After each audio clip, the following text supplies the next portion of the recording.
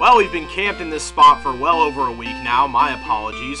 This is not the kind of place any young boy would want to camp out.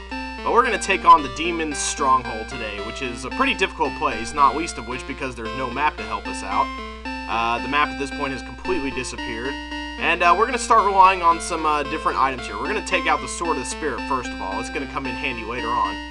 But we're going to rely on an item that we have not really found all that useful up till now, and that's going to be the grapes. The grapes are going to be great for neutralizing all of the enemies in our path, and there are going to be a lot of enemies in our path because there's going to be a lot of demons popping up, starting with this next screen, I do believe. You want to try to get them before they spawn, and the grapes are great because they can also knock out the fireballs that the demons shoot at you. But we're going to make our way through this maze. I've made my way through it a few times so that I would be prepared and not be wandering around like a fool.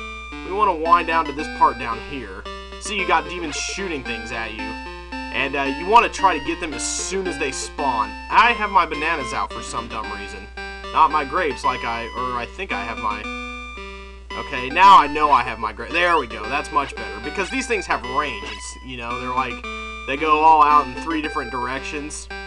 Not sure why I had my bananas out, and I think I did have my bananas out, which is bananas, actually, because, yeah, see, it's really easy to lose health around here, because everything takes off at least 1 heart. There are going to be times when it's kind of slow to progress around here, because there's so much crap just spawning in your face. This is actually probably the legit hardest part of the game, which makes sense, because, I mean, it is the last area of the game.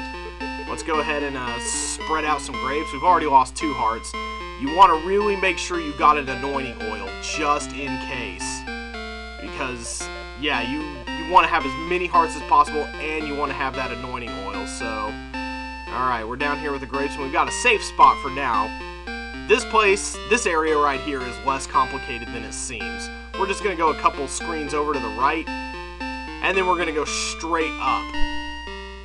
Yeah, don't worry about the maze-like portion of this level right here. It looks all mazy and stuff, but if you stay on a fairly strict course of right and up, then you'll make it to the next area. God, I hate it when they spawn in your face like that. That's the worst part.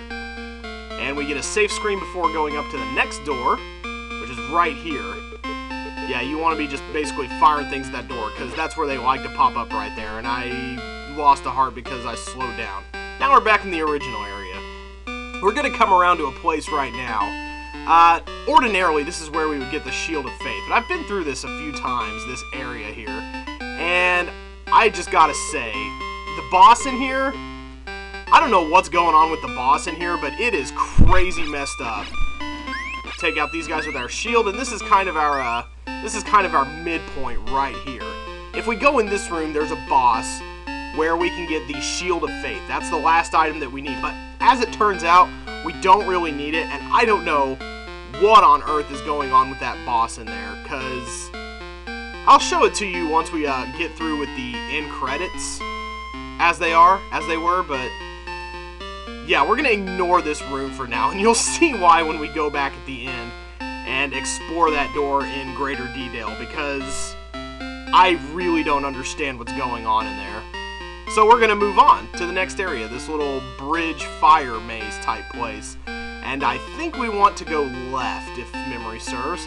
And this is a pretty easy spot. There's no demons spawning in here that fire things at you. So, all you got to do to get rid of these lava men is shoot your Sword of the Spirit at them. And I don't know why we're collecting souls around here. They are very stingy with health refills around here. And all the times I've been playing through this area, I have not seen one yet, so yeah, they give you souls, which you're not really going to need at this point. Soul points, rather. I guess demons don't really have souls, as it were. So I've been calling them souls this whole game. They're really like spirit points or soul points or something. Alright, yeah, this is how I remember to myself that I'm going the right way, because we're going to go up, and we're going to go into the corner here, which is going to take us behind the building. You can actually go behind and under things in this segment. It's really actually cool how they space it, like this giant building right here, not a dead end. You can cross right behind it. In fact, I think that's the building we came out of originally to get to this area. Or our starting point in this place. Alright, I believe this is where we want to be, right here. Mean face, roar, roar, roar, roar. Okay. Now, as soon as we step through here, oh god, yeah. So, I knew that. We were going to want to be careful. Oh yeah, any screen where there's like demons camped out everywhere, firing things at us, we want to be careful of. Well, yeah, like when there's a cluster of them there, we want to make our way to the bottom. These guys, these invisible footprint tracking, whatever they are, they're really easy to avoid. So we're going to try to stay on screens that have them. But we're in this big open space here. We want to try to make our way to the bottom. We're trying to make our way to the bottom right corner, essentially. Anytime we see demons on a screen, like a cluster of demons, we're going to get away from it as fast as possible, because I'm trying to conserve health here. And no, despite what you might think, this isn't a Lost Woods type scenario. It's just a really big, wide open space. So, what's going on down here? Oh yeah, cluster of demons, no thank you. So we're going to keep moving until we eventually feel our way out to the corner. Yeah, there's just clusters of demons all on the outer walls, and that's not fun at all. So, let's see. Now we're kind of feeling our way towards the wall of the right, so we know we're near the bottom. And once we know we're near the bottom, oh yeah, okay. Once we know we're near the, we know we're near the, here we go. So this is the only cluster of them we actually have to deal with. I think I lost maybe one heart in that whole scuffle. But yeah, just a big wide open room. Kind of an interesting design decision, actually. To just have that big open room like that. It is kind of scary when you think about it from a first person perspective, actually. I don't think so. Yeah, see, these grapes are great here. You just throw a bunch of them out. Make sure you're able to throw 4 at a time. The more the merrier. So, we want to make, there we go, yeah. Imagine getting all this way and not having a key. That would really suck because, okay, that's a funky little structure. Sure, okay. Not sure what that's really doing there, but alright. Alright, let's cut through here. Oh, hey, demon right out the door, waiting to get me. That was excellent and fair. Alright, crossing through. We are almost to the final boss, actually. We want to, oh, crap. Oh yeah, thanks for just coming up the stairs there, foot demon dude. I didn't want to use my anointing oil just yet. I wanted to at least wait until I was at the door. Oh god, I am really about to bite it, aren't I? Yep, one more and I'm down. So I better use it now. Not that the last boss is going to be all that hard. It is kind of a test of patience, but it's not that tough a battle. You just have to be persistent about it. So we're going to go ahead and use this now, our little sorry pawn. Excellent. Alright, and that's our only chance. So we better use this wisely. And next screen should be the final boss, if I recall. We're still going to go ahead and I think we're going to go ahead and switch over to bananas for the final boss, because that's just going to serve us better than the grapes will, actually.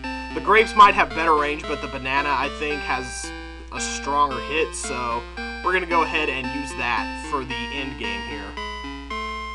Okay, yeah, so it's like a screen away, okay. But the banana can take out the demons just as well as the grapes can. They just have to be on your level is all. There we go. Alright, we're at the boss with full health. Let's go in. And here we go. He has this rock shield in front of him that moves around. And to keep it from moving, you have to hit it with your sword of the spirit. And then you have to get out from beneath it. You have to get out from beneath it and actually hit the guy. Which, the guy here being Satan. I don't want to be that guy. Okay. And you just gotta stave off the demons, basically. It's very intense. You gotta keep this shield from moving at all times. But if you can get out, there we go. Don't worry, that little sequence can't hurt you or anything. Yeah, when he does that, that's how you know you hit him. It's a pretty flashy way to indicate that you've hit a guy, but there we go. Right in the head.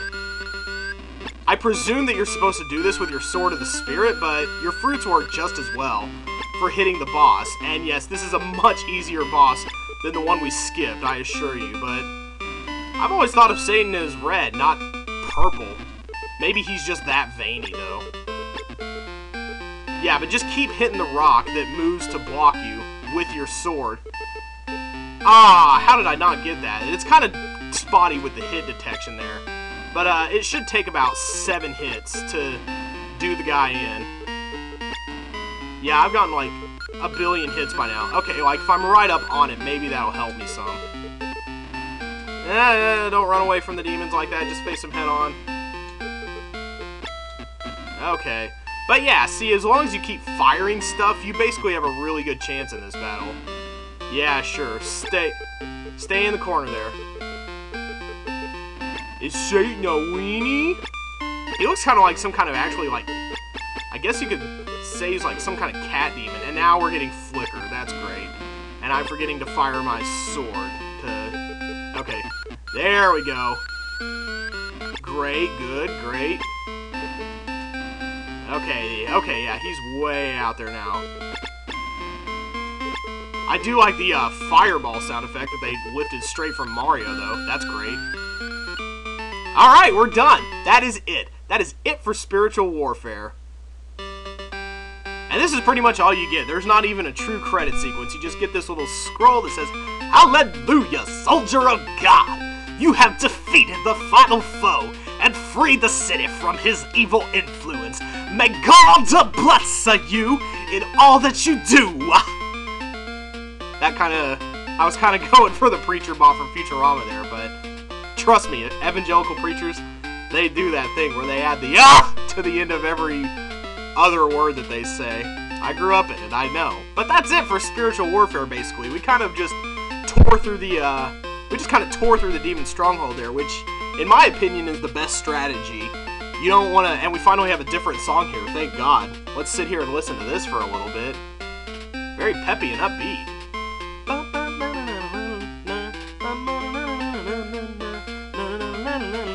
Or something like that. But yeah, so that's it for spiritual warfare. We have defeated Satan, and now from now on there is never going to be any sin again. Everybody is now a Christian, which I assume is what I did here.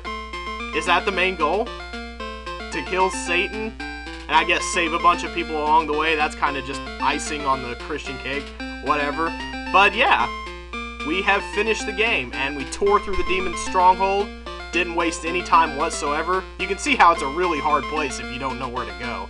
You're wandering around and everything is like way faster than you and trying to kill you. It's pretty awful. But that is, we're done. We're finally done with spiritual warfare. Only 8 episodes, but it felt like it took forever. Mostly because it did. Because of circumstances and whatnot. But that is all for the main game. Now we're going to go back, and as the topper on the cake, I'm going to go ahead and show you that boss that we skipped. Thanks for joining me for spiritual warfare, everybody. So here we are back at that door. I'm going to go ahead and use my anointing oil. Not that that's going to help. See if you can figure this out any better than I can. Let's go ahead and let's go in and you try to figure out what's going on. I know we got these guys that you need to take care of, and you've got this demon here up top guarding that hand of fate or whatever. I'm not really sure how to get rid of the demons, but they attack like a boss. And that hand is just dropping fire. He's in a very small space where he drops fire. So you gotta kind of chance it to get up the ladder. So I get that you kind of have to make your way up the ladder somehow and into that inner sanctum where you can get right up on the hand and just keep pelting him or whatever. But yeah, and a lot of these spawn into lava men. I've already lost a bunch of health doing this. So yeah, I'm trying to get up there. Did I already use my... Yeah, I already did. Yeah, we made a big deal out of that. So yeah, if you get up here... See, check it out over here. You can't, like, kill this guy. He's like all up in your face. Yeah. What are you even supposed to do there? And if you continue, of course, you've got 3 hearts and no anointing oil, so if you lose, it's just even harder. Yeah, good luck not getting pelted by lava spawning guys or anything of that nature. Yeah, try to get up that ladder. Yeah. Oh, God. So, I don't even know what to do there. I have no idea. And you keep going in, you keep trying. Shield of Faith Not even worth it. I'm not even sure what the Shield of Faith does. And yeah, there's a good chance of getting hit as soon as you go in the room too. If he had a bigger space to move around it, it wouldn't make me so upset. But like, you don't have a chance.